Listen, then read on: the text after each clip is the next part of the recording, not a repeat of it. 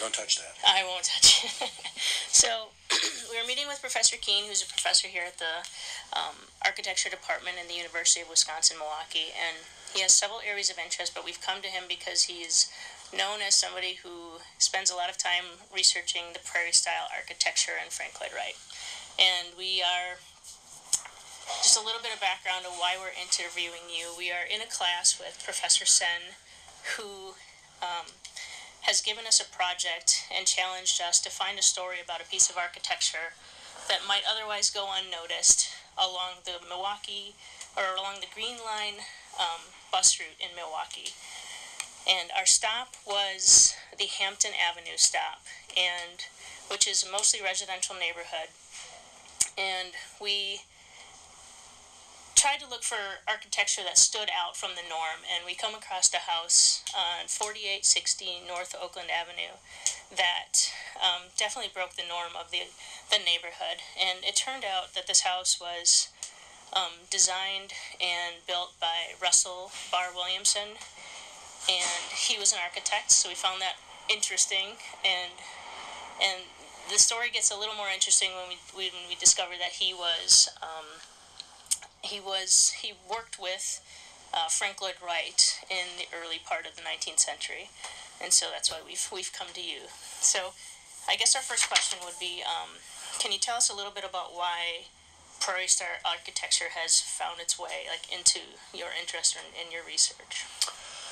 In the early 90s, a man named Marshall Erdman, who ran an engineering firm which still exists in Madison, one of the largest firms in the state, bequeathed $250,000 to Sarah to study Frank Lloyd Wright, because he had tried for years at Taliesin and wasn't fully impressed by the product. He thought he'd go to the state school, because he believed that academia was marginalizing Wright. He wanted to bring it into more core curriculum.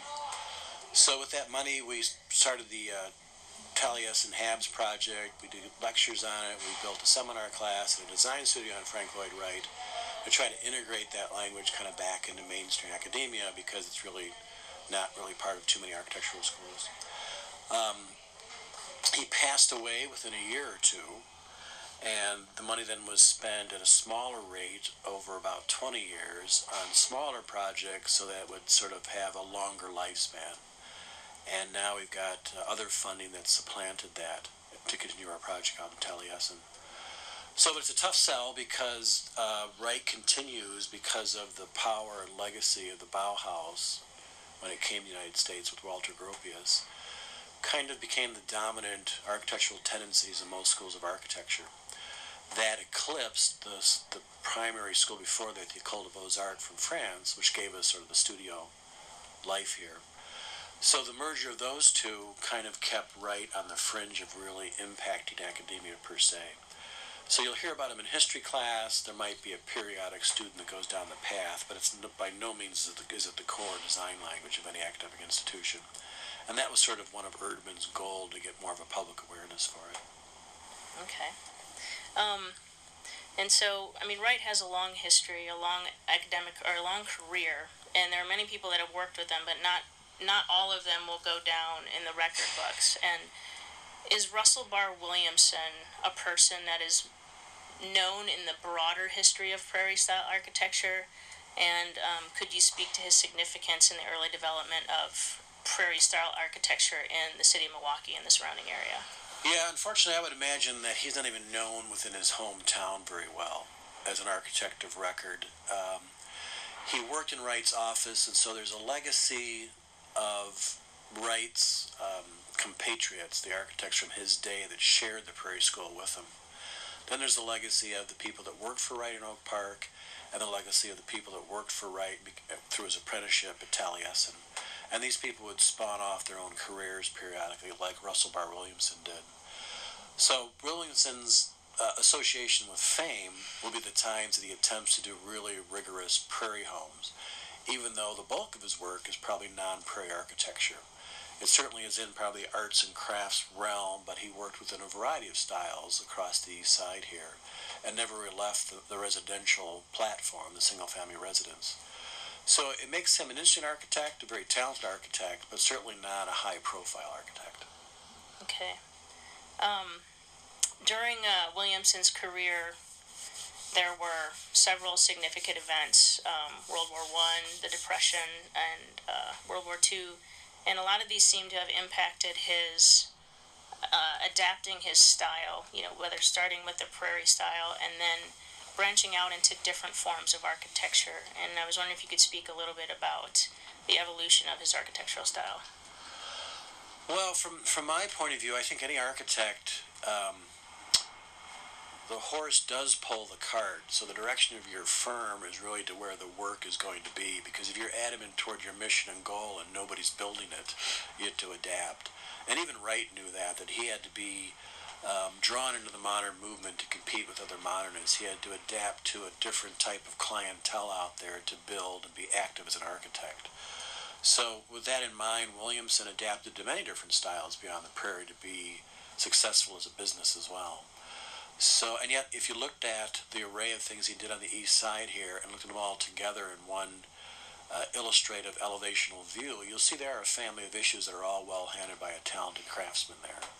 A very nice delineator. So working for Wright's practice, when Wright was abroad working on projects either across the United States or in other countries, Williamson was working on things back here at home. And so he learned a lot just from being sort of adjacent to Wright, even though Wright might not have been in the office, to kind of run that information here for him. Sure. I mean, he worked for him for, only 2.5, 3 years, and it seemed to has had a lasting impact over his entire architectural career, which I found to be pretty interesting.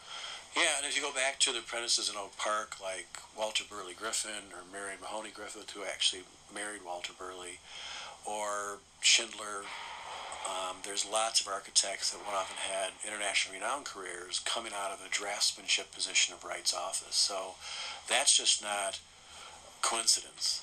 That when you're working with a master of that skill set, even if he's not physically teaching and training you to adapt to that, you see it in the drawing, you see it in his intensity, and that builds people's characters in the profession. Okay. What would you consider to be one of Russell Barr Williamson's most significant pieces of architecture in the city of Milwaukee? Well, he's got a property on Newbury Boulevard. Newbury Boulevard is a spectacle within Milwaukee because it was planned by one of the greatest landscape architects, Frederick Law Olmsted, where he connects Lake Park to the river. So lake to river, river park to lake park is connected by Newbury Boulevard. So with those three pieces, he gave the rest of the county sort of a footprint to how to design our park system, which is a gold standard nationwide, where we're the best park system, and we got the gold medal several years back. So he's built his largest piece, the Burst Residence, about midway through that connection of great real estate in east side Milwaukee. And what would be, if someone is someone who's maybe not familiar with Prairie style architecture or Frank Lloyd Wright's design, what would be some physical attributes of a building that would scream, this is Prairie style architecture? Well, first of all, if you back off on the word prairie, it is sort of a misnomer, because when Wright was codifying the prairie language, which he didn't really title, he wasn't really building in the prairie, he was building in a forest. The name of the two towns are Oak Park and River Forest, so he really didn't have a big view of the horizon line, which is the stretches of the prairie you associate with the Midwest. But if you just sort of look at a prototypical Midwestern site, farmland and open prairies, then the horizon line is the most dominant architectural feature, flatlands. So with that in mind, then, the architecture then hugs that horizontal line through all of its detail, through its base footing into the soil, through its tiers of stacking of planes of space that hug around that central vertical hearth, reinforced by the detailing of, for instance, the mortar brickwork, all the way to patterning of wood trim on the interiors. It's all horizontal banding, taken from a Japanese aesthetic that Wright saw as a youth at the 1893 fair in Chicago when he saw the Japanese pavilion.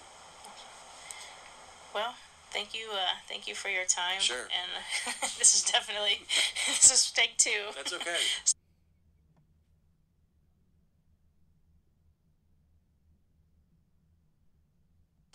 And yet the bulk of your career is really going to be on the the secondary or infill or tertiary stuff that's around the heroic stuff too. Sure. That our heavy lifting is the stuff that people aren't going to talk about, and it still has to be quality.